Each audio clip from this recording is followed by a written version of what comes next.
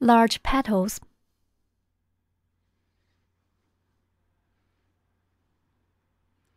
Wrap the yarn around your knit finger, and then bring it up to index finger. Pinch the yarn tail with your thumb and middle finger. Work into a magic ring. Make loop around your middle finger, and pinch the crossover of the yarn. Insert hook into the loop on middle finger. Yarn hook and pull up loop. A magic ring is formed on the middle finger.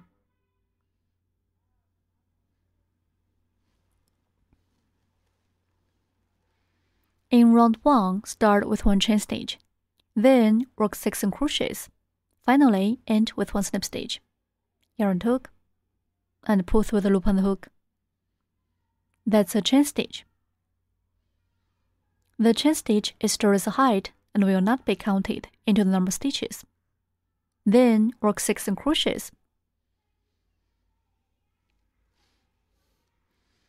Insert hook into the magic ring. Yarn hook and pull up loop through the ring. There are 2 loops on the hook now. Then yarn hook and pull through both loops on the hook. That's a single crochet. Such a V shape is formed on the side. Place a marker in the first stitch, through the underneath of both loops of the V shape.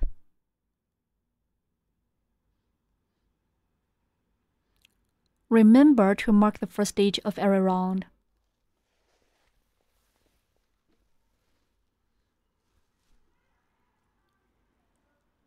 Let's continue.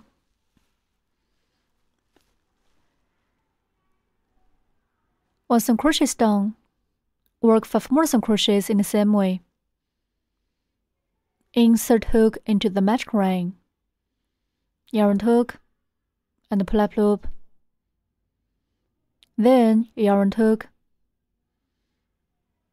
and pull through both loops on the hook.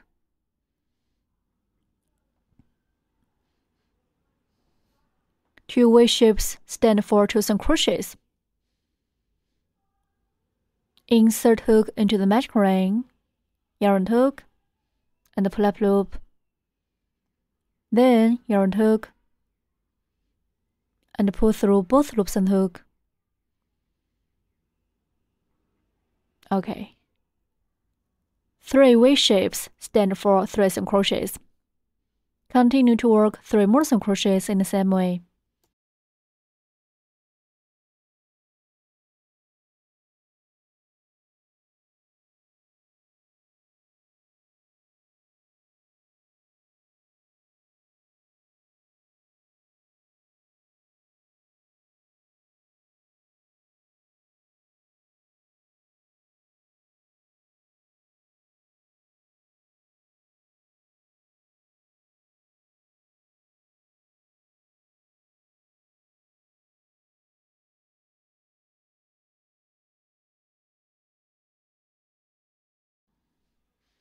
There are 6 V shapes on the side, which stand for 6 single crochets.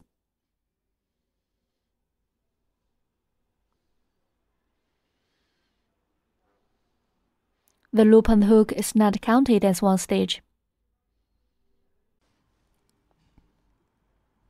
Pull the yarn tail tight to close the ring.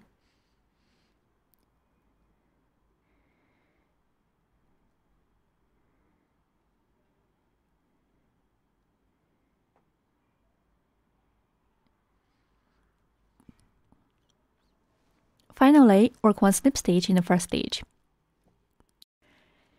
The hook needs to go through both loops of the V shape to work the slip stitch.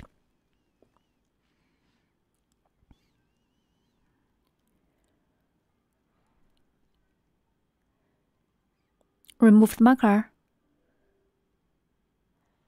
Insert the hook into the marked stitch. Yarn hook and pull up loop.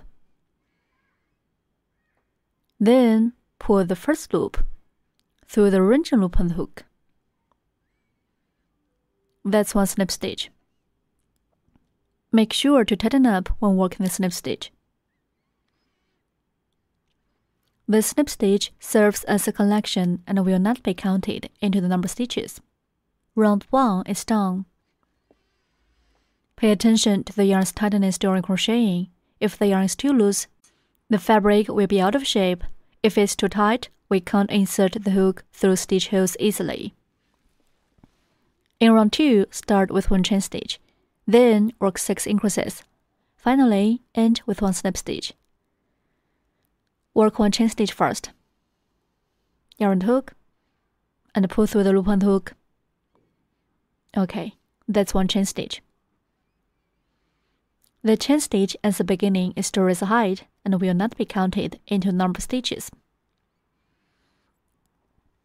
Then work 6 increases. Increase means working 2 single crochets in the same stitch. Work 1 single crochet in the first stitch, where we just finished the snip stitch of last round.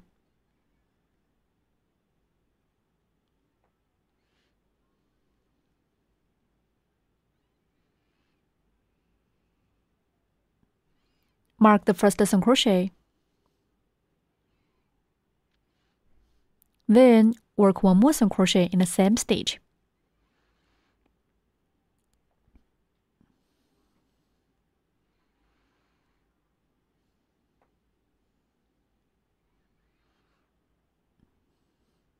One increase is done.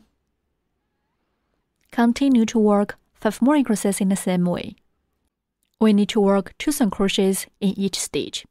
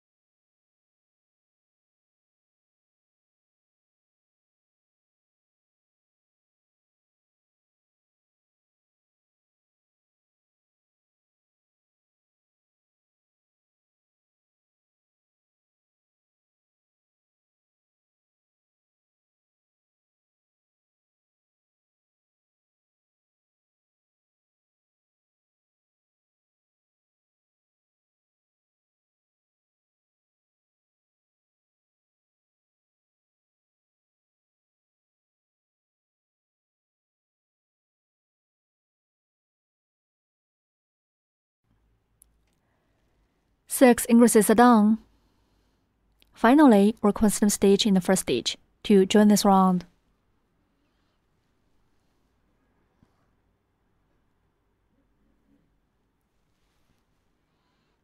Then pull the first loop through the ranging loop. The snip stitch serves as a collection and won't be counted into the number of stitches. Round 2 is done. In round 3, start with 1 chain stitch, and then work set off 1 single crochet or increase for 6 times. Finally, end with 1 snip stitch.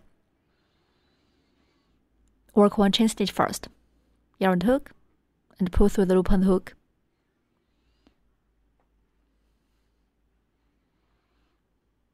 The chain stitch at the beginning is to raise height and will not be counted into the number of stitches. Work 1 single crochet in the first stitch.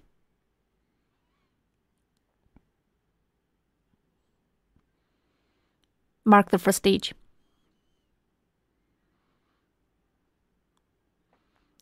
Next, work 1 increase, which means working 2 single crochets in the same stitch.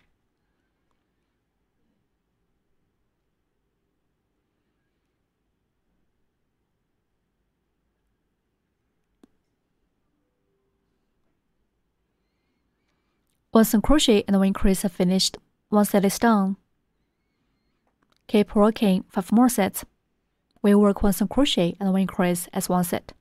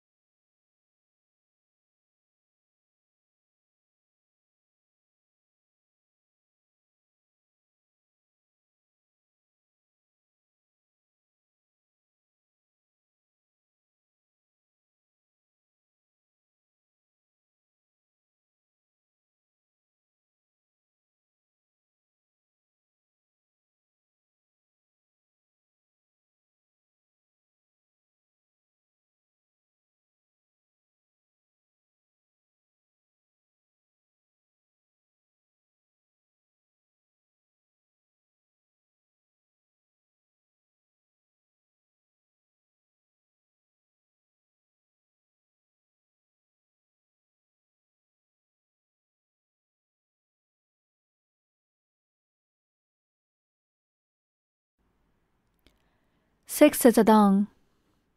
Finally, work 1 slip stitch in the mark stitch to join this round.